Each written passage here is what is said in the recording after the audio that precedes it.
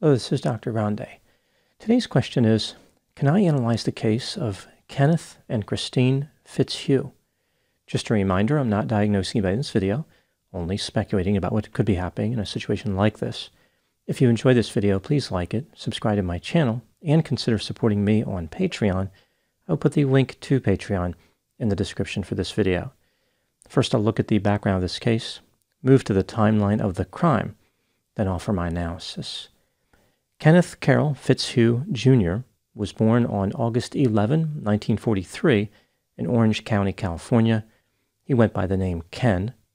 After graduating from high school, Ken went on to earn a bachelor's degree in engineering.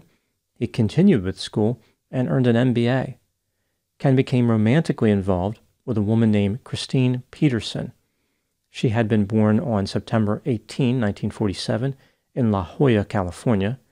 Kristine had an interest in music and played the piano. The couple married on June 16, 1966, and moved to an apartment in La Mesa, California, 10 miles east of San Diego. Ken found a job with an aerospace company and would later work as an executive for various housing development firms. At the aerospace job, Ken met a man named Robert Brown, who went by the name Bob. He was an accountant who would later become an attorney. Bob was a career criminal who eventually was convicted of felony auto theft. He was high sensation seeking, frequently used drugs and alcohol, and was described as a psychopath. Ken, Kristine, and Bob would frequently hang out together. They would go on vacations and engage in other recreational activities. They also invested in a business venture together. Kristine started having an affair with Bob in 1975. Ken was unaware of the infidelity. In 1978, Kristine gave birth to a son named Justin. Bob was the father, but Kristine raised Justin as if Ken was the father. Bob was aware that he was Justin's father and had hopes of being with Kristine romantically in the long run. In 1981, Bob gave Kristine a diamond ring that had belonged to his mother. Kristine wore the ring all the time. That same year, 1981, Kristine had another son named John. Ken was John's father. The affair between Kristine and Bob lasted for several years. Bob's relationship with the Fitzhugh family ended in 1994 because Bob was unwilling to regulate his intake of substances. In 1982, the Fitzhugh family moved into a 4-bedroom house on Escobita Avenue in Palo Alto, California. It was in an upscale neighborhood called Southgate. By this time, Ken was a self-employed real estate consultant who worked out of his house. He also worked part-time performing paralegal work. Kristine was a part-time music teacher for the Palo Alto School District and volunteered at various community organizations. Now moving to the timeline of the crime. On May 5, 2000, Kristine taught a regularly scheduled music class and went to a coffee shop in Palo Alto. At about noon, she bought 2 muffins and a coffee. After this, Kristine drove her silver BMW sedan back to her house on Escobita Avenue. She had another music class scheduled at 12:50 p.m., but she never arrived. At about 1:30 p.m., Ken drove his blue Chevrolet Suburban to the residence of 2 women who were his friends. The trio had planned on going shopping in preparation for a birthday party. Ken told the women that his wife had not shown up for her 12:50 p.m. class. He wanted to stop by his house to find out if she was there. The 2 women rode with Ken to his house. After arriving, they noticed that the front door of the house was ajar. The women remained in Ken's vehicle as Ken entered the house. They saw Ken go upstairs and heard him calling out his wife's name. Ken came back out to the Suburban and told the women that he needed help because his wife was injured. One of the women went down to the basement stairs with Ken and saw Kristine's body lying at the bottom of the stairs. Kristine's legs were extended up the stairs and her head was on the basement floor. There was a large, heavy brass ship bell near her head. Under Kristine's body, there were school papers and dry cleaning bags containing clothing. The other woman who accompanied Ken called 911 at 1:41 p.m. When emergency responders arrived, they found that Kristine was dead. Here's what the police found during the course of their investigation. Ken told the first police officer on the scene that his wife must have slipped on the stairs while carrying clothing into the basement. Ken was moved into a room to wait for other investigators to speak with him. When he was in the room, he made several telephone calls and told people that his wife had been killed after falling down the basement stairs. Investigators noticed that the brass bell was very large and seemed out of place at the bottom of the stairs. It was so large that emergency responders moved it in order to have room to render aid. There were 12 steps going into the basement.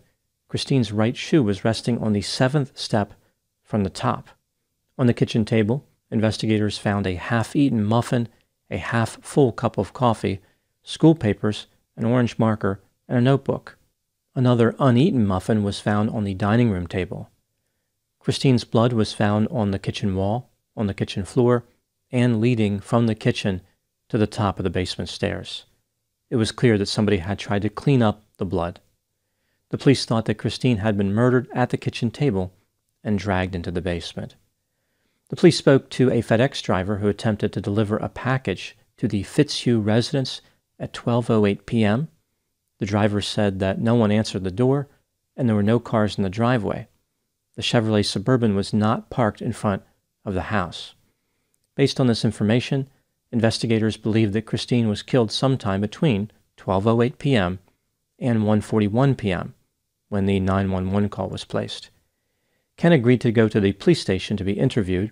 Here's what he told the police. He and his wife woke up at around 6 a.m. They went jogging at about 7 a.m. and returned to the house at 7:45 a.m. Kristine left the house at around 10 a.m. in her BMW to teach her music class. Ken said that he left at around 11 a.m.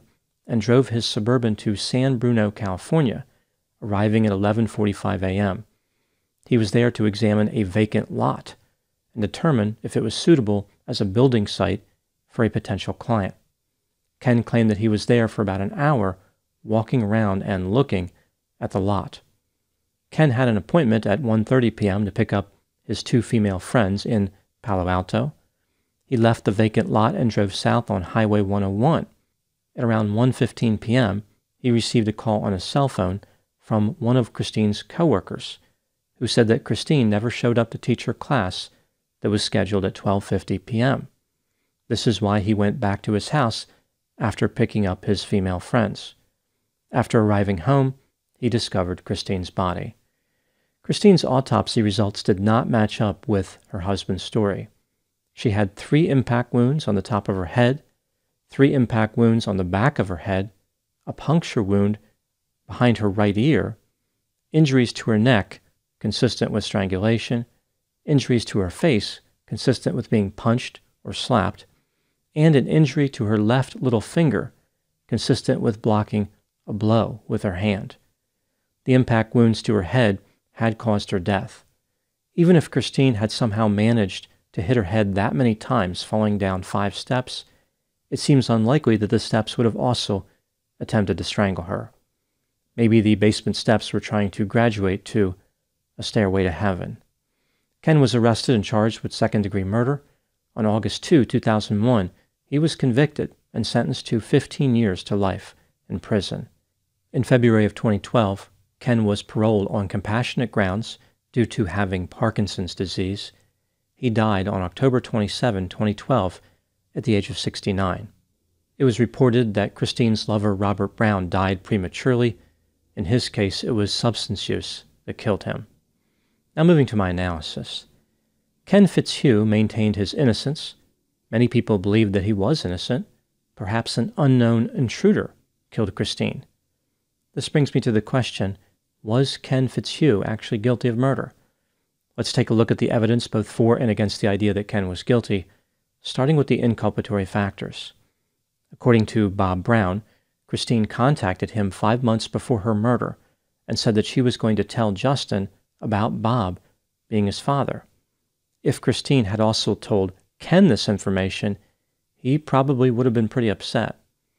In addition to the affair being a possible motive, Ken was having significant financial problems. His investment accounts dropped from $400,000 to $11,000 in the 3 years leading up to Kristine's death. On the day Kristine died, Ken could not produce any information or witnesses to support his alibi. In addition, cell phone data placed him in Palo Alto during the time of the murder. Ken claimed that he called his house after being notified by Kristine's coworker, but his cell phone number was not on the caller ID for the house phone. The way that Ken discovered Kristine's body seems a little bit too convenient. He just happened to be picking up 2 female friends who could act as witnesses when he decided to check on his wife. This is kind of like when a suspect runs to a neighbor's house and tells them to call 911 after something terrible happened. There was no forced entry into the Fitzhugh house, and nothing was stolen. This is inconsistent with the intruder theory. The police found a pair of running shoes, a paper towel, and one of Ken's shirts in his Suburban. All 3 had Kristine's blood on them. Ken had no explanation for why those items were in his vehicle. At his trial, he changed his story and said that he must have put those items there and failed to remember. The memories came back to him under hypnosis. Kristine's blood was found in multiple places in the kitchen. Somebody had tried to clean the blood and had moved her body to the basement. Why would an intruder go through all this work? Moving to the exculpatory factors, there were no witnesses to the murder, no video. There were no marks on Ken's hands. If he had just punched, beaten, and attempted to strangle his wife, he would have probably injured his hands. The police never found the murder weapon. Kristine's former lover, Bob, had a motive to kill her, and he was a known criminal. He was not in the area at the time, but he could have hired somebody to commit the murder. When considering the evidence, do I think that Kenneth Fitzhugh was guilty of murder? Yes, I believe he was guilty beyond a reasonable doubt. Here's what I think happened in this case. This is just a theory, my opinion. Kristine was described as always wanting everything to be perfect. She was meticulous about her clothing, her hair, her makeup, and she wanted people to know that she was wealthy. She was attracted to high-status items and powerful people. After marrying Ken, Kristine fell in love with Bob. Maybe she was impressed that Bob was an attorney, at least until he was disbarred years later. Maybe she liked how he was high sensation-seeking. Bob was always looking for adventure. He was fun to be around for those who didn't mind unacceptable risks. There was something about Bob that Kristine could not resist. She discontinued using birth control and stopped having sex with Ken in an apparent effort to make sure that Bob would be the father of her child. Kristine told Bob that her motive was related to her inheritance, but this wasn't really a good explanation. It seemed as though Kristine was fixated on Bob. Maybe she was thinking something like, if she couldn't be with Bob due to his substance use, at least she could have a child with him. As the affair continued for years, Ken was the only one who didn't realize what was going on. Friends said that it was obvious that Kristine and Bob were having an affair.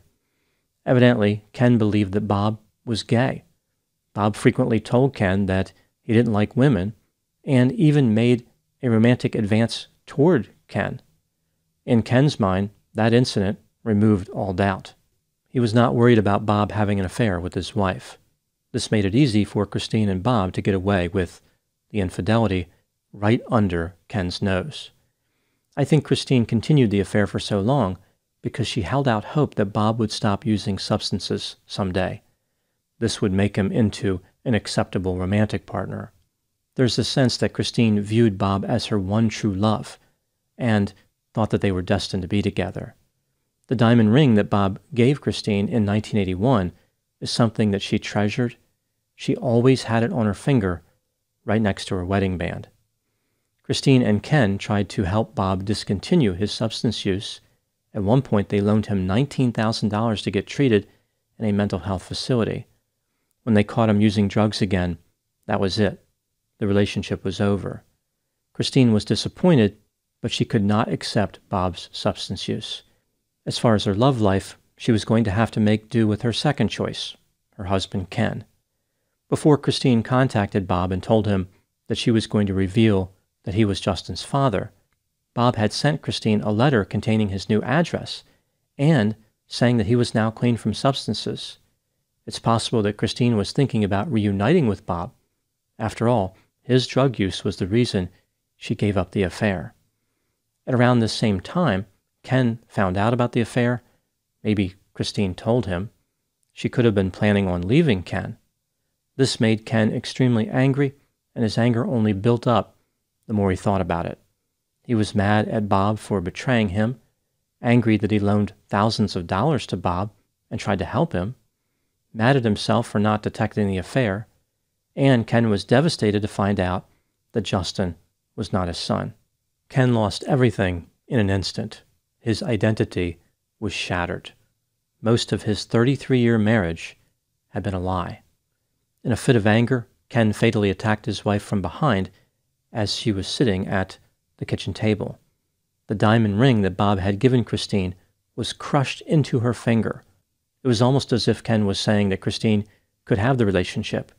If she wanted Bob that badly, she could have him forever. Ken did not premeditate the murder. He found himself in a tough situation as far as escaping responsibility. He decided to stage the scene as if his wife missed a step when walking down the basement stairs. Ironically, Ken missed several steps in his haphazard staging effort. Now moving to my final thoughts. Kristine had an affair with Ken's friend, had a son with the same lover, and kept it all a secret from her husband for decades. She never thought about what this might do to Ken. His feelings never mattered. He was just an afterthought, her second choice. Ken had never been violent. He had no criminal record, but there was a limit to what he could handle as far as betrayal. Unfortunately for Kristine, Ken hit the limit and descended down a staircase of homicide. Of all her missteps, it was underestimating Ken's ability to be violent that proved to be Kristine's undoing. Those are my thoughts on the case of Kenneth and Kristine Fitzhugh. Please put any opinions and thoughts in the comment section. They always generate an interesting dialogue.